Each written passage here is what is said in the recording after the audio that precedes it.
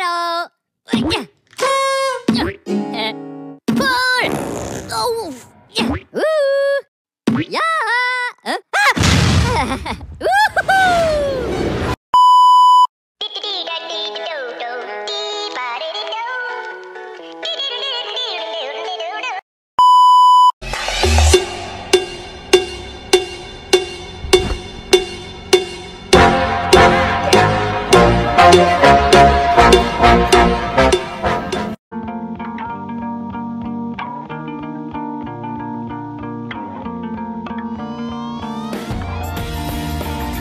Hello and good whatever the time is for you there.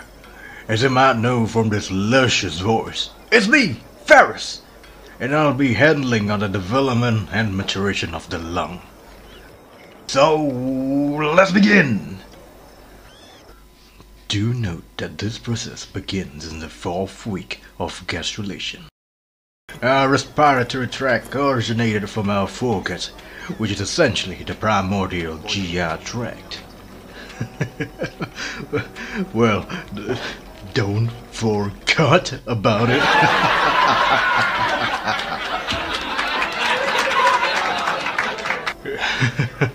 Anyway, the respiratory diverticulum, or the primordial respiratory tract, will elongate to produce 2 lateral outpoaching, or primary bronchi. While all of this were occurring, the respiratory tract will begin to separate itself from the foregut. Now, what might happen to the 2 outpoaching? Well, my curious medical colleagues, the primary bronchi would first branch off into secondary bronchi, which will further form a sub-branch, which includes segmental, intersegmental, and lobar. Once we've reached the 24th week, we will have 70 branches of respiratory bronchioles ready for their duty. Now, we've covered about how our sweet young lung finally grows so big. Now we need to undergo a maturation stage, but for that, we will need to go into the histology side of anatomy. There's 4 main stages involved. The first one, the pseudoglandular stage. In this stage, as the name suggested, it acts similar to exocrine glands, but it's not exocrine gland. Ish, seems like the lung going through it wanna-be someone stage. Teenagers, am I right? Next, the canalicular stage. What happened is the bronchi would increase in its lumen size and the amount of blood capillaries surrounding it. Oh, ain't that cute? It's making more and more friends. Third, terminal sac stage. A very direct stage. It only involves the increased number in terminal sac developing and the epithelial lining is thinning. This is you must know, as it is a major stage where blood-air barrier establishes. Blood-air barrier is, in layman term, is just a contact between alveoli and capillary thanks to their respective epithelial lining. Now the final stage, the alveolar stage. The alveoli has finally matured. After all this affecting their sweat out of the lung, he has finally graduated. I'm so proud.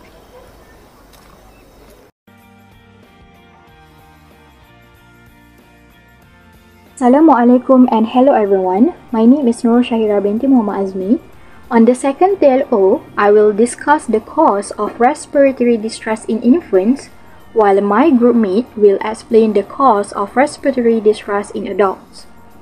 Respiratory distress syndrome, RDS, is also known as hyaline membrane disease, and it affects around 2% of live newborn infants that are delivered prematurely. Shortly after delivery, infants with this respiratory distress syndrome will experience fast and labored breathing.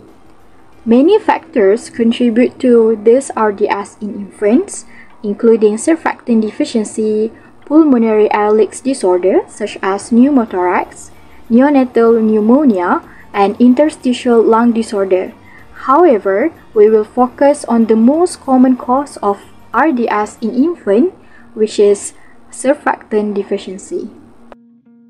Firstly, let's go through what surfactant is.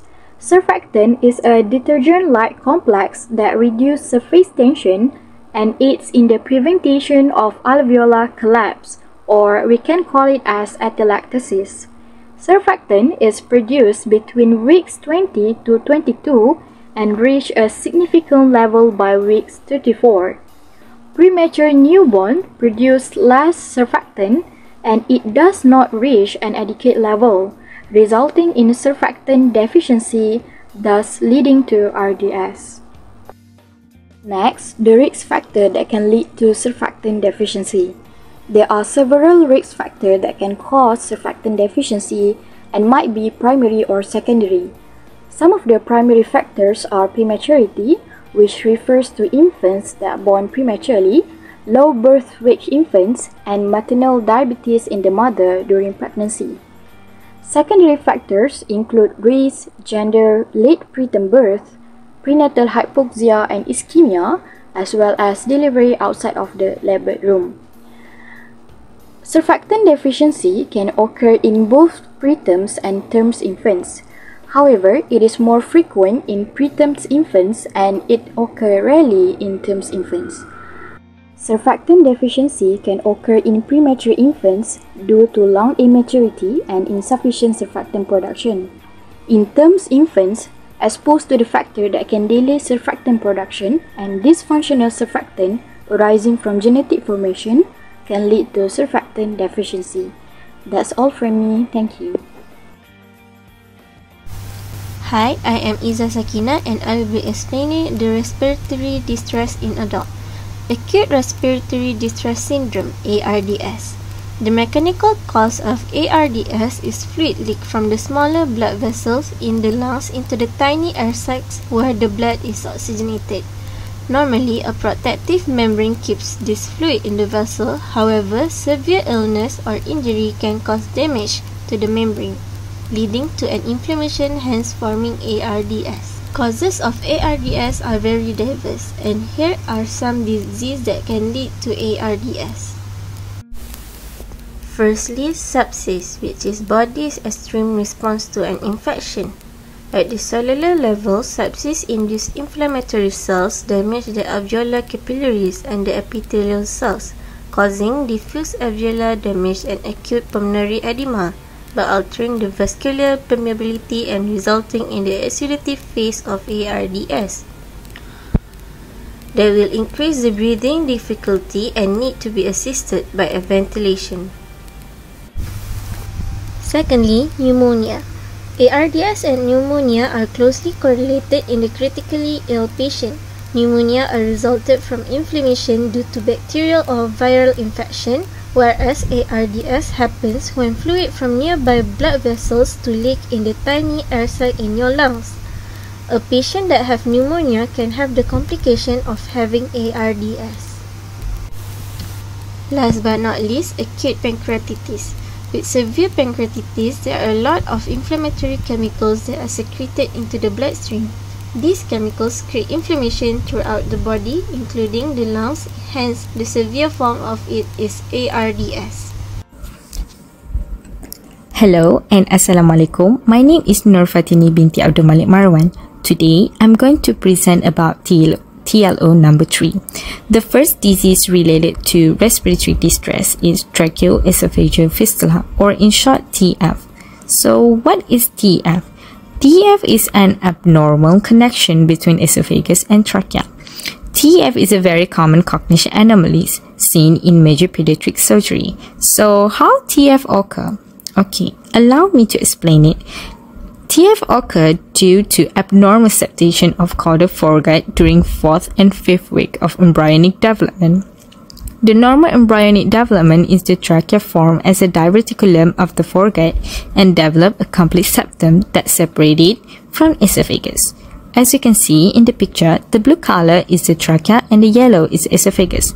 And in the middle, we are the tracheoesophagus septum that separate both esophagus and trachea.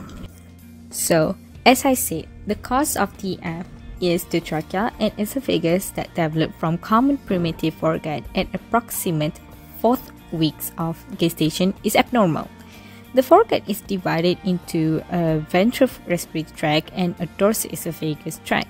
The fistula tract is thought to derive from an embryonic lung bud that fails to undergo branching. This TF defect of mesenchyma proliferation is thought to lead to TF formation. Infant with TF classically present with respiratory tract distress, feeding difficulty, choking, and risk of aspiration. Next, let's move to the type of TF. There are 5 types of TF. Before we jump to the type, let me explain to you the difference between fistula and artesia. Okay, let me make it simple for you to understand.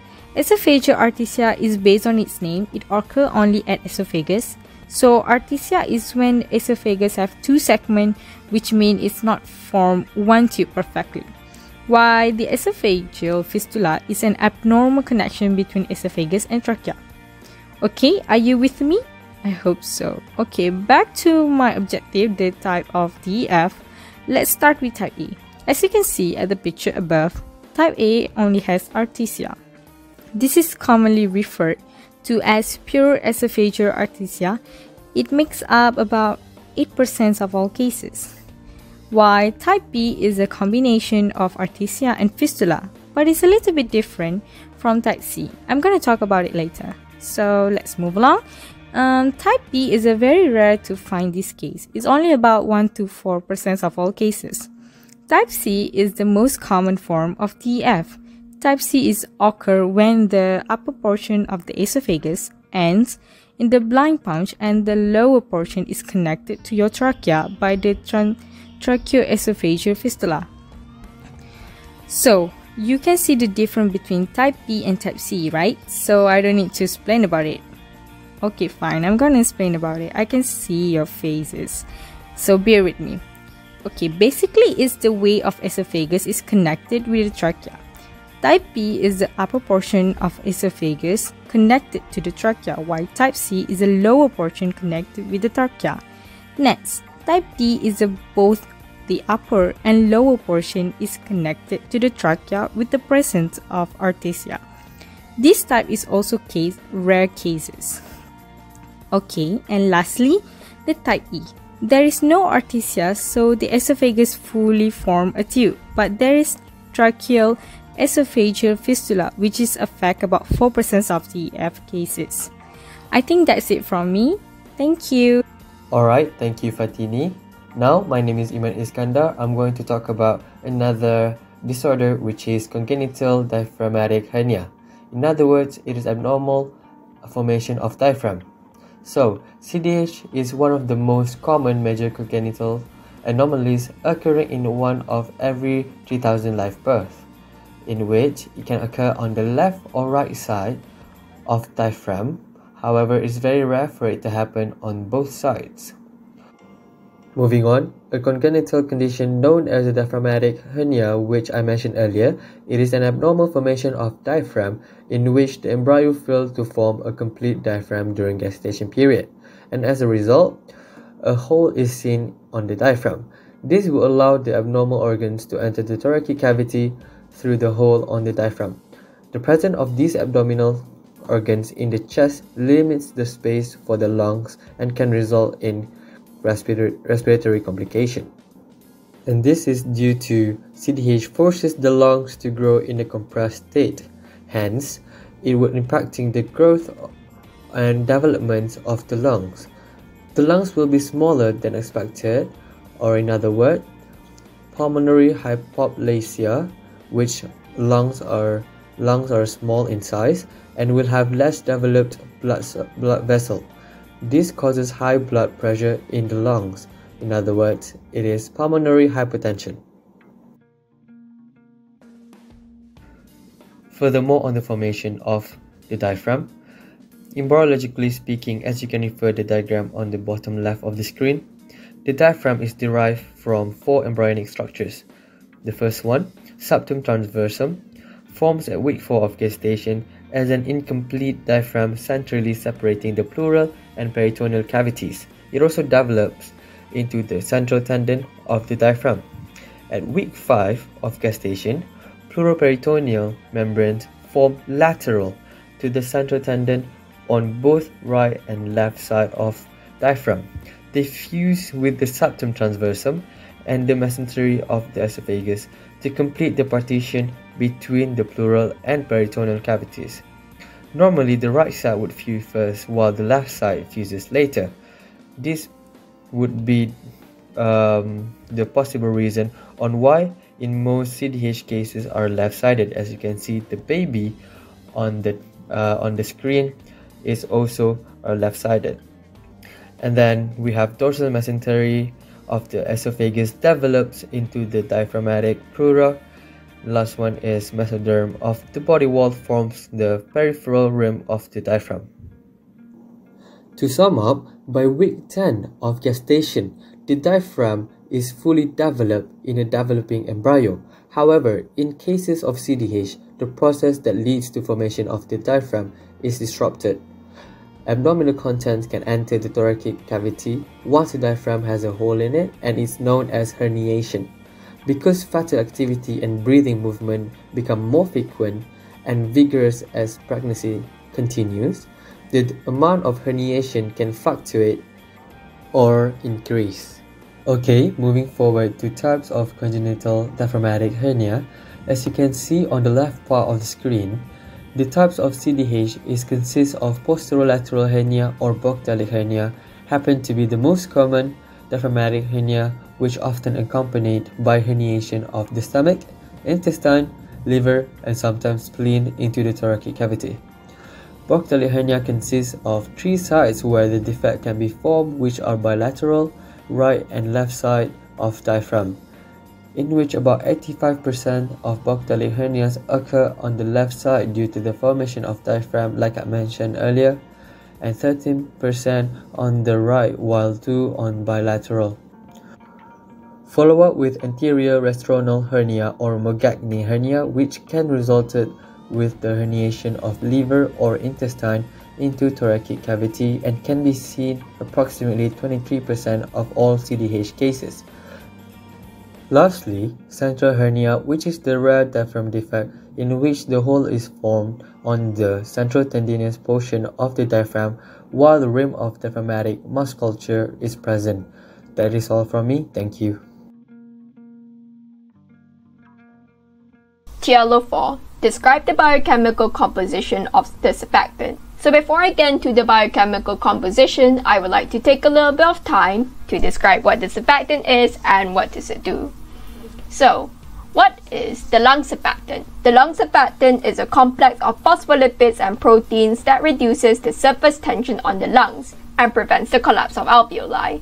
The surfactant is secreted by type 2 alveolar cells, which can be found in the lungs. The lung surfactant is made up of 80% of phosphatidylcholine, 10% neutral lipids such as cholesterol, and 10% of surfactant proteins A, B, C, and D.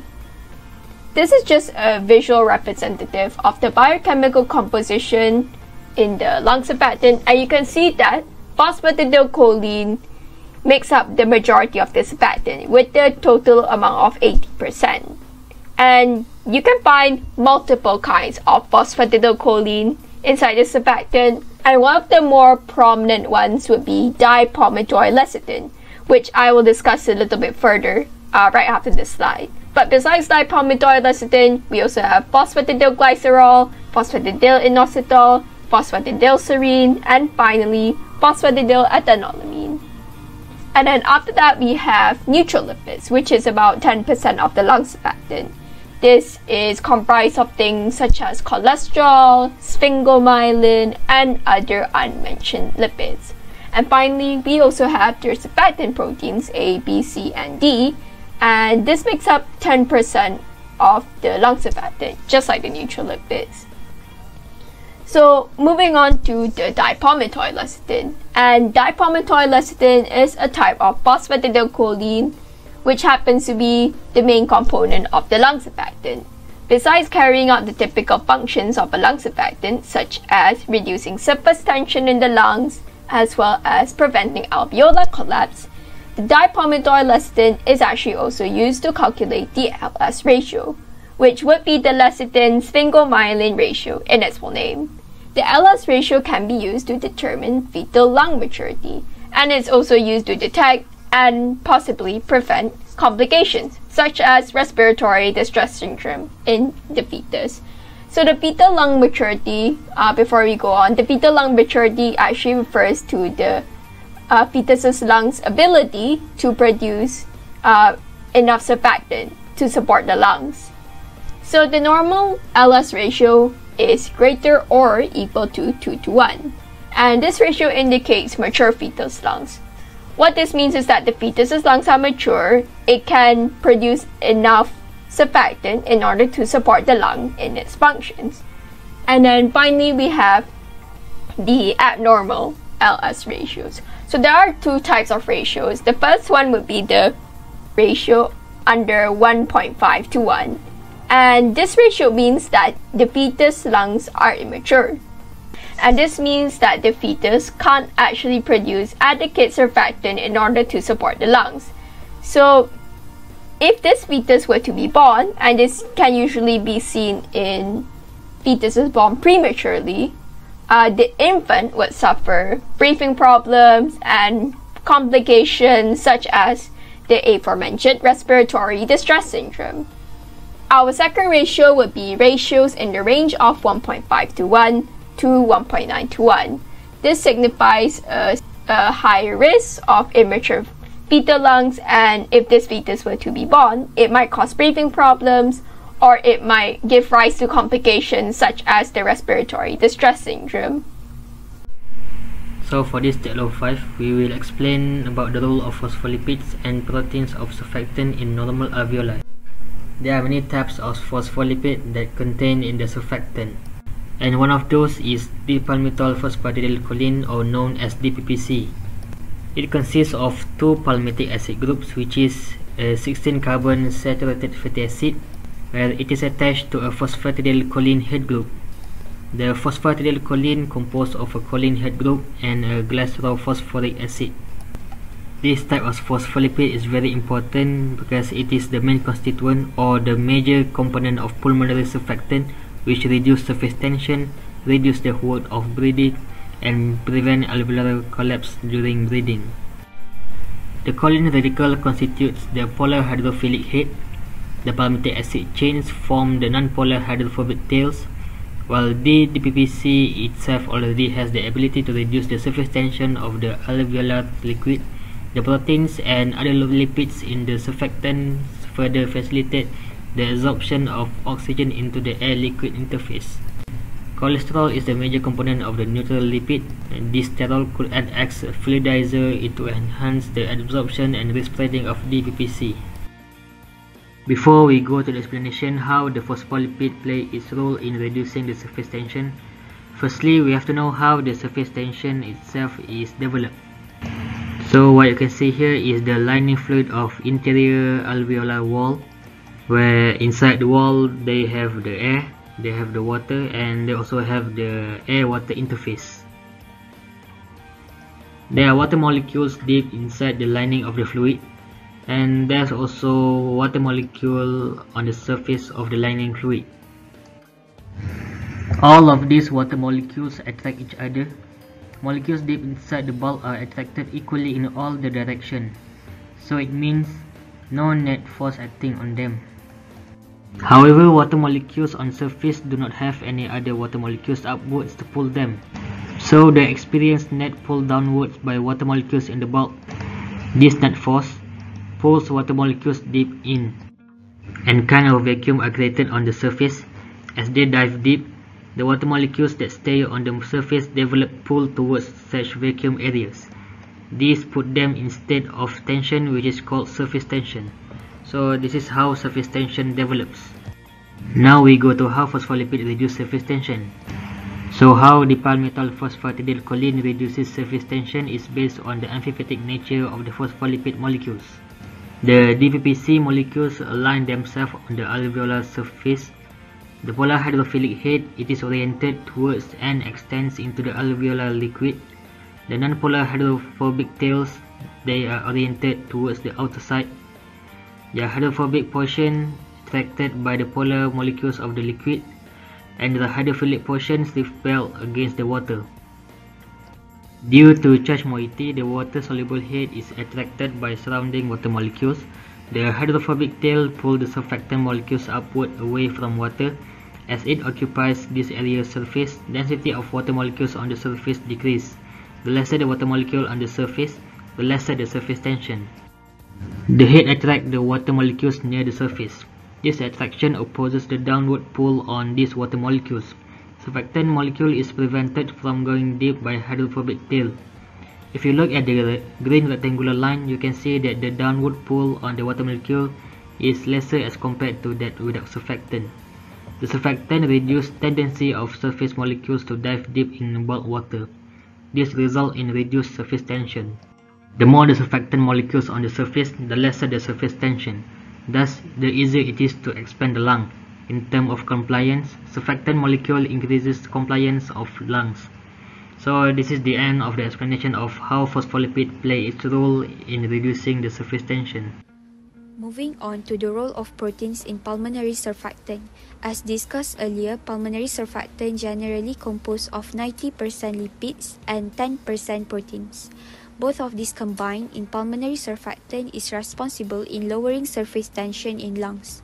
Focusing on surfactant protein, or can be shortened as SP, there are 4 surfactant proteins present, which are SPA, SPB, SPC, and SPD.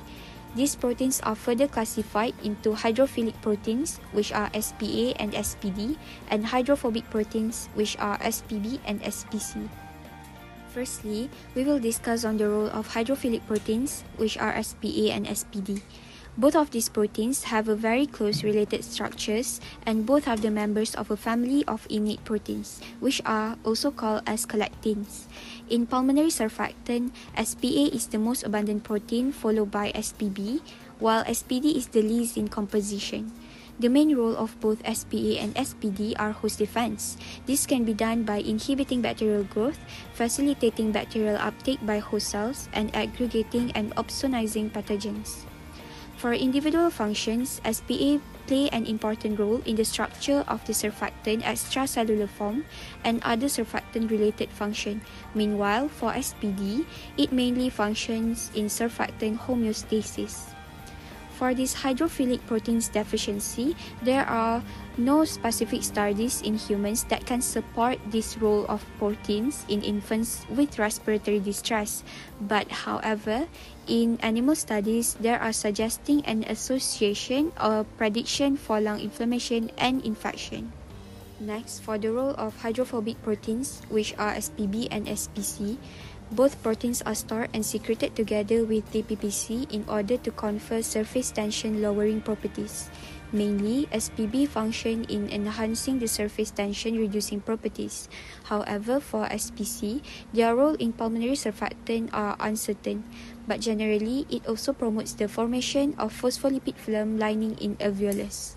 If there is mutation on SPB gene in infants, they may suffer from severe respiratory failure that is very little in the perinatal period. Meanwhile, SPC deficiency do not bring rise to any respiratory distress at birth, but the child may develop interstitial pulmonary fibrosis in early childhood.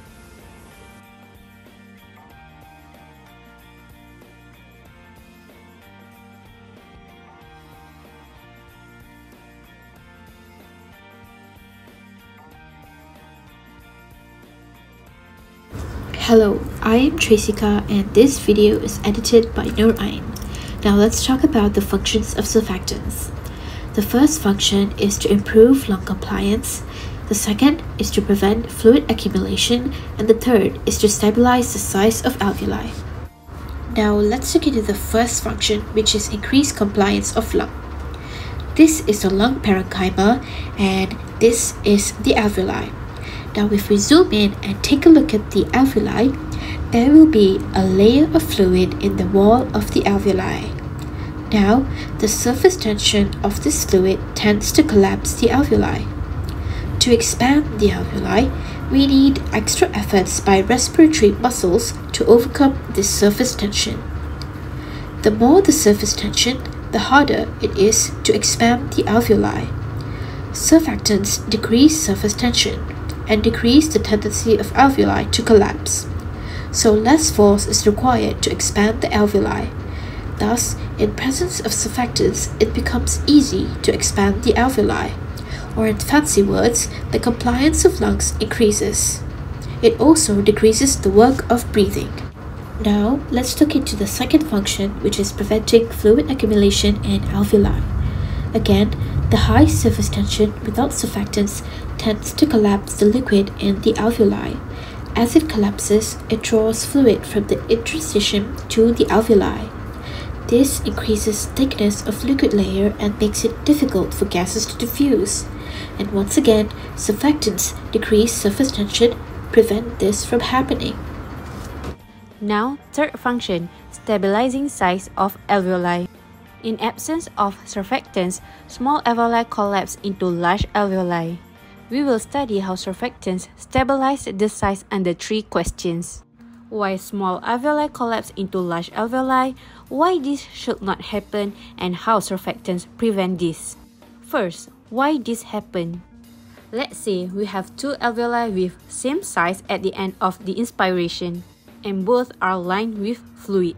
The surface tension of the fluid is increasing pressure on the air in the alveoli. At this point, surface tension, radius, and pressure are all equal for both the alveoli. Now, let's say this alveoli has an obstruction in the airway.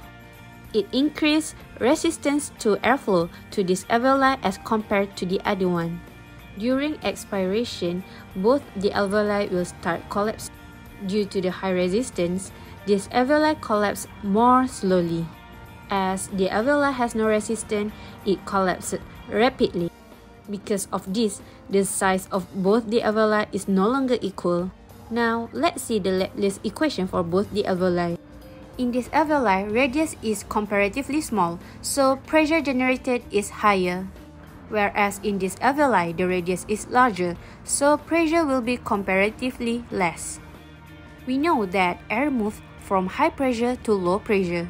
So here, the air will move from small alveoli to the large alveoli.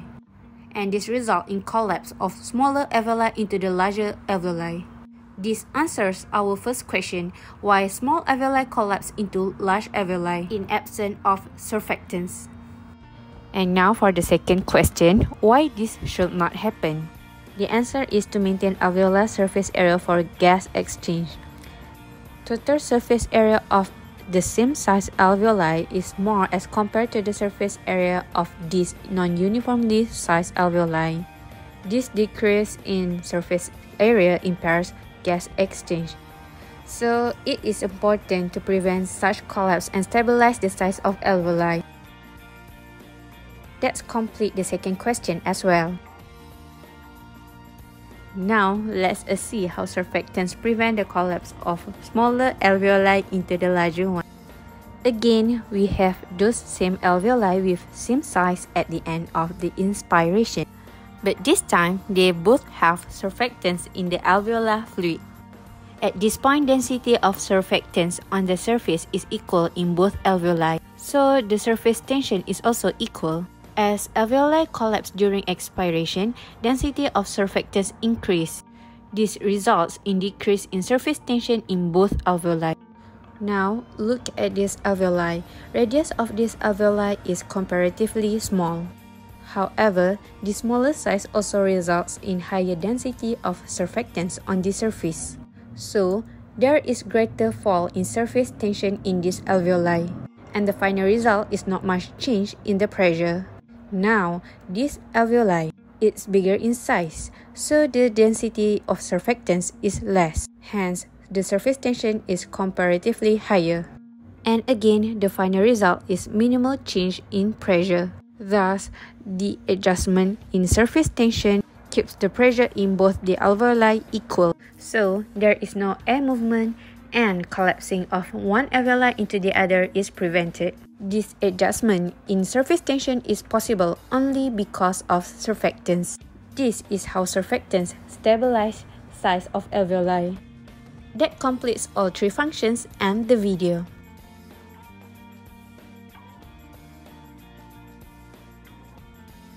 Hello, my name is Sabita Srituresh. Today in this TLO, I'm going to present about respiratory distress in infants, which is newborn respiratory distress syndrome, also known as NRDS. So, what is NRDS?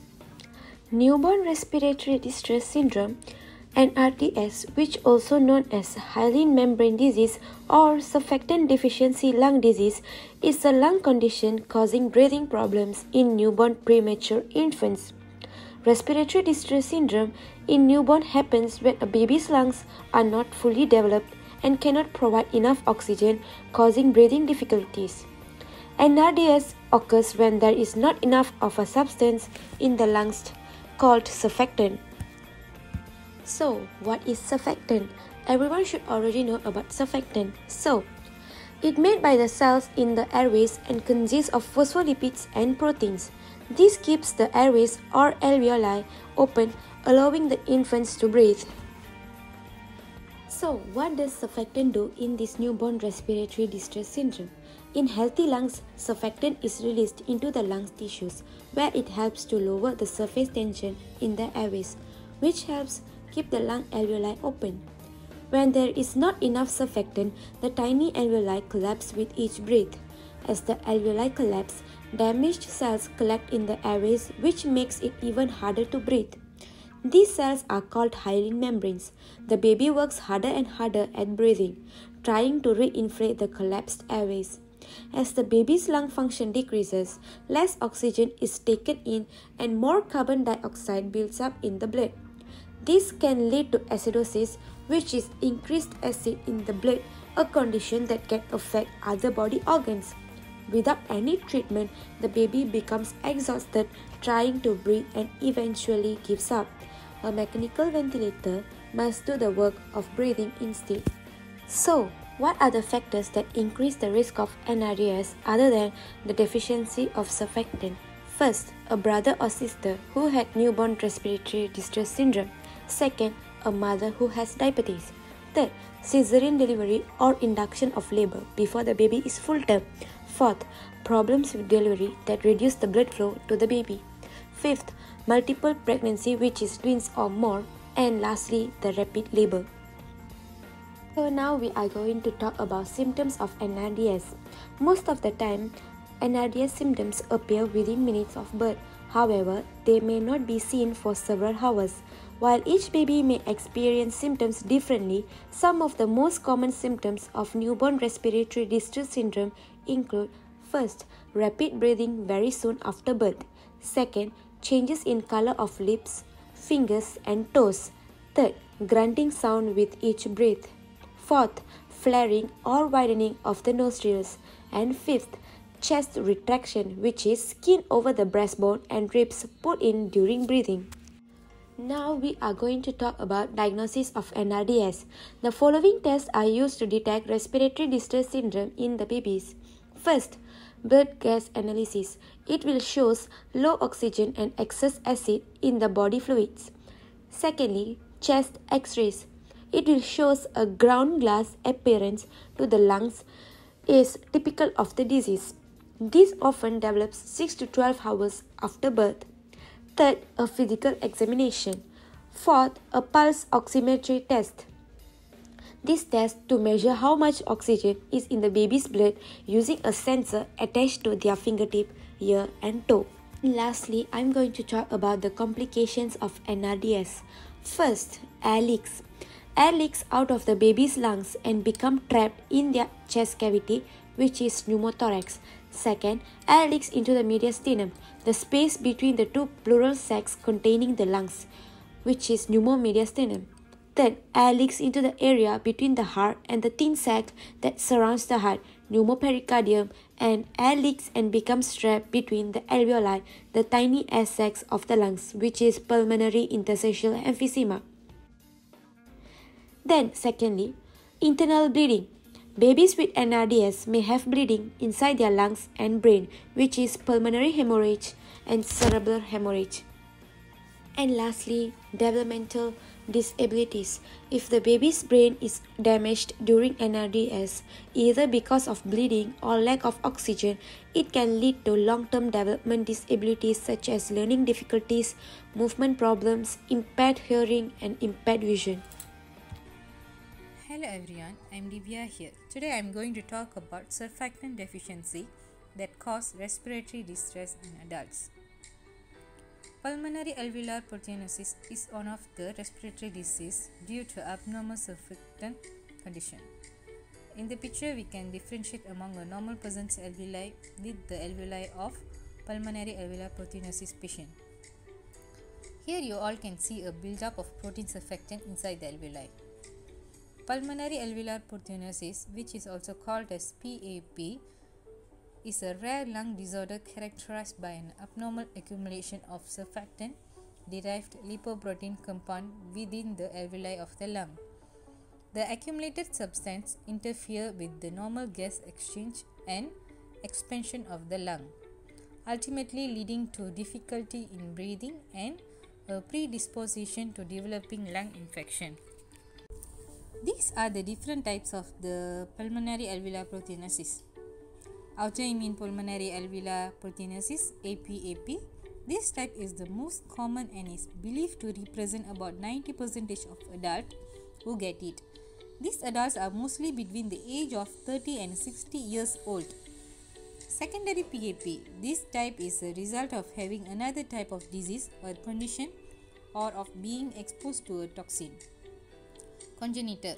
There is a form of PAP that happens because of genetic defects passed down to families. Subdivision of PAP are three, which are primary PAP that divided into autoimmune PAP and hereditary PAP, then secondary PAP and congenital PAP.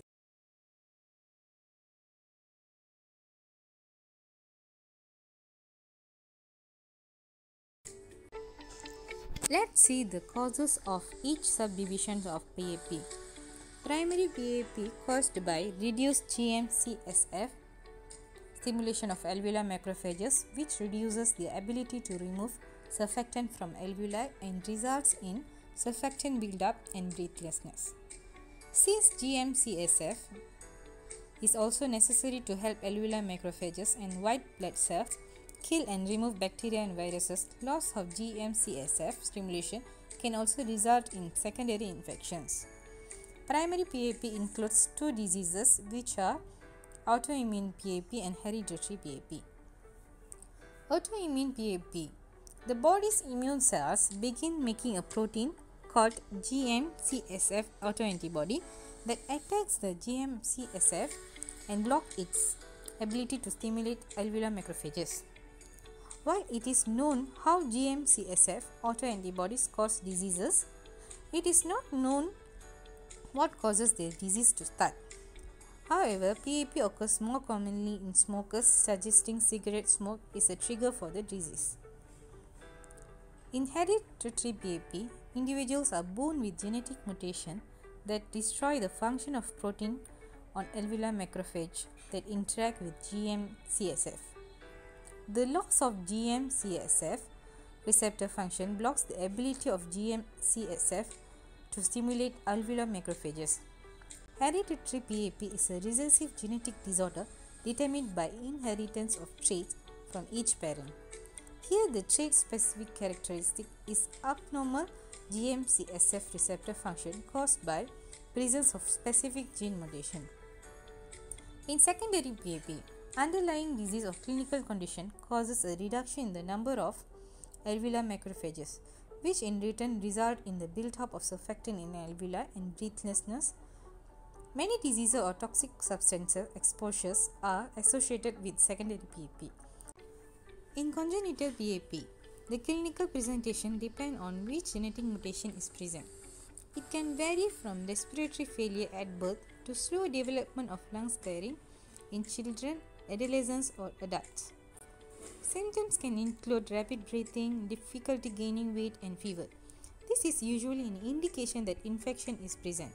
The natural history, although poorly studied, may involve worsening of disease over time and progression to respiratory failure at various ages depending on the specific gene involved and mutation present. What are the symptoms of pulmonary alveolar proteinosis? Shortness of breath, chest pain or tightness, fever, weight loss, cough, low level of oxygen in the blood, and knee clubbing. Affected people. While the frequency of diseases causing PAP in the general population is not well studied, it is thought that autoimmune PAP accounts for 85 to 90% of all cases. Hereditary PAP, secondary PAP, and congenital PAP each account for roughly 5%. Autoimmune PAP occurs in 6 to 7 people per million individuals in the general population. It most commonly presents in adults of 30 to 40 years of age, but can occur in children as young as 3 years old. It is more common in men because more men smoke. Hereditary PAP usually present in children less than 10 years old, but can present in adults as old as 35 years. How is pulmonary alveolar proteinosis diagnosed? If your doctor suspects PAP, he or she will first examine you. If you have PAP, your doctor might hear a crackling sound when he listens to your lungs. Other tests including blood test and pulmonary function tests that measure how well your lungs are working, imaging tests including chest x-rays or high-resolution computer tomography scans, bronchoscopy, a test that uses a thin scope to look into your airways, transbronchial biopsy, a less invasive way of using bronchoscope to test tissue or fluid from the lungs for further testing, open surgical lung biopsy, a test that removes tissue from the lungs to examine under microscope. How is pulmonary alveolar proteinosis treated? Whole lung lavage. Whole lung lavage is a very specific procedure that uses saline solution to wash out the lungs. Hi, my name is Zain Zini. I will continue for TL06 and I will explain briefly about acute respiratory distress syndrome, which is ARDS. Acute respiratory distress syndrome, ARDS, is a life-threatening condition characterized by poor oxygenation and non-compliant or stiff lungs. There are two types of ARDS, which are directly ARDS and indirectly ARDS.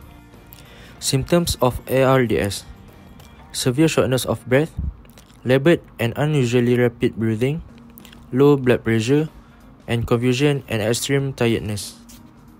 Causes of ARDS: